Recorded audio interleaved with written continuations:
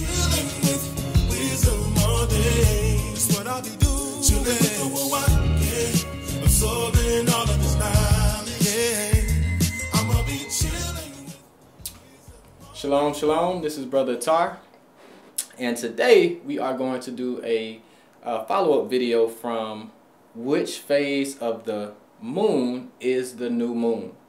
So we're going to jump right into it. If you didn't get a chance to see my previous video where I touched on the issue of which phase is the only phase of the moon that rules the night, after you finish this video, be sure to go back and watch that one, as I kind of, give you some more clues into how we dissect and analyze this topic, right? So let's jump right into it. We're going to go to Genesis chapter 1, verse 16. And we only really have to deal with one verse for this video because, again, it's going to be short, concise, and to the point. And over time, there'll be so many different little videos that come out that just completely dissect this topic that you'll be able to make a very informed decision on what you believe, right? So Genesis chapter 1, verse 16. It says, "And Yah made two great lights, the greater light to rule the day, and the lesser light to rule the night. He made the stars also." All right. So when we look at the verse, do you notice the pattern of the way the Most High brought forth the sun, moon, and stars? All right. So when you look at the verse, we can see that he brought forth the sun first, then the moon, and then the stars. So now let's see if in 2018, this year, that the way people are keeping their calendrical system, that it matches with the pattern that was established in Genesis 1 and 16. All right, so let's look at it. All right, so now if you take a look at this graphic I have on the screen, you'll notice something. At the very top, you'll see the pattern that was established in Genesis 1:16, which is the sun, the moon, and the stars. Now, modern day, if you are following the first visible crescent doctrine, got a question for you, or more like an issue that I've noticed.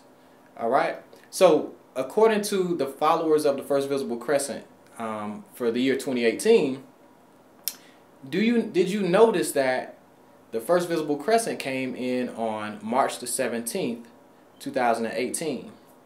Now the problem is the vernal equinox occurred on March the 20th, and the sidereal year, or the constellation, came in on April the 19th.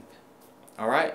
Now, do you notice that the pattern does not match? Halfway. Take a few steps back. You ain't got the answers, man. You ain't got the answers. Halfway. Take a few steps back to go. You ain't got the answers, man. You ain't got the answers. Now, do you notice that the pattern does not match Genesis chapter 1, verse 16? It's very clear. All right. So, looking at the pattern, the vernal equinox, then we would have the moon, then the stars. If you are subscribing to the first visible crescent doctrine, you can clearly see that the pattern is broken based on your doctrine. All right. Secondly, one of the things that I noticed is that the first visible crescent came in on March the 17th, right?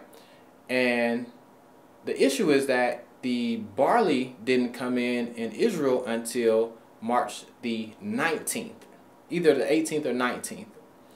No matter how it goes, if you started your lunar year or your new year prior to the barley coming in, that's an issue. So what some people did, which I kind of expected other people to do, if they were really paying attention and thinking about making those changes, they would have moved their first visible crescent, or the start of their calendar, back into April the 15th. So I noticed one person in particular did that.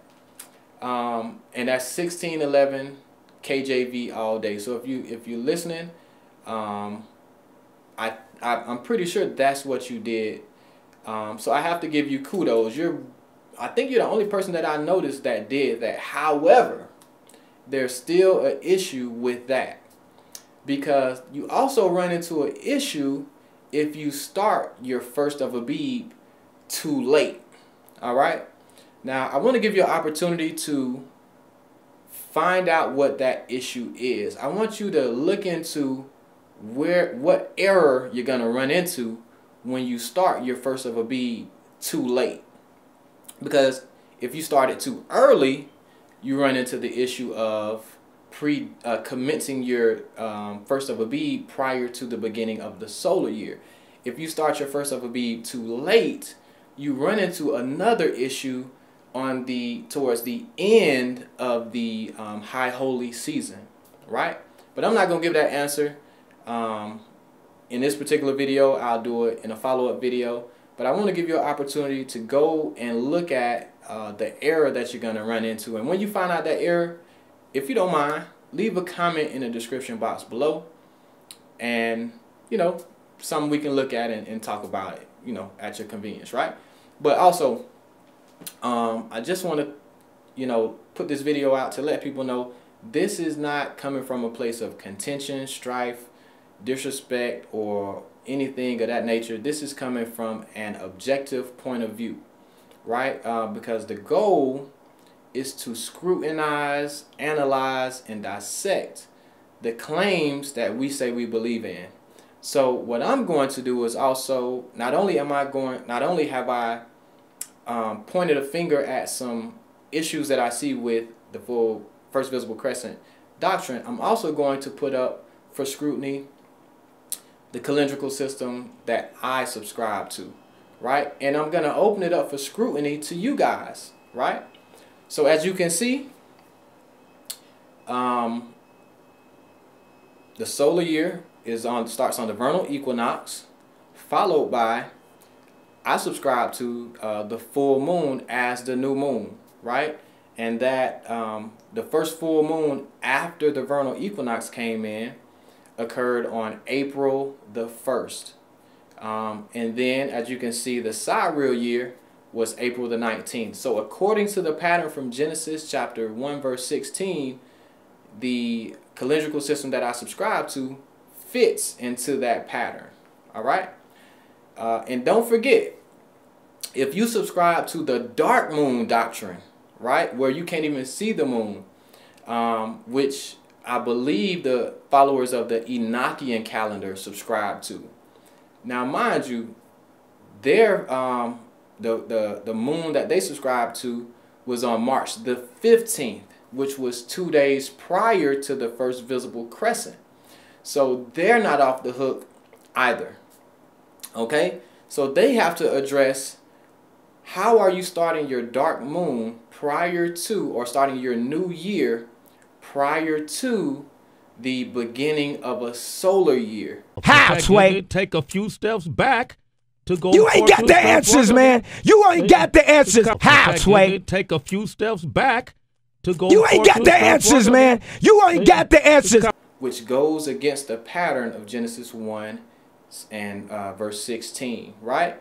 Because technically, we're supposed to be observing spring feasts in the spring. If you're observing spring feasts in the winter, yeah, that doesn't work. So again, this is going to be short, sweet, and I just want to say I want to thank you for tuning in. And the next video I'm doing, Yah willing, is a grammatical analysis, a very thorough grammatical analysis of Psalms chapter 81 verse 3. And I mean, I'm going into extreme detail in this verse, because I have noticed an error in the way it's being exegeted by the followers of the first visible crescent doctrine. And it's easy to say it, but I plan on showing the error that they're making, and it's a grammatical error. So I hope you liked this video. If you did, hit like, share, subscribe, share this with anybody. If you feel like I'm in error, leave a comment.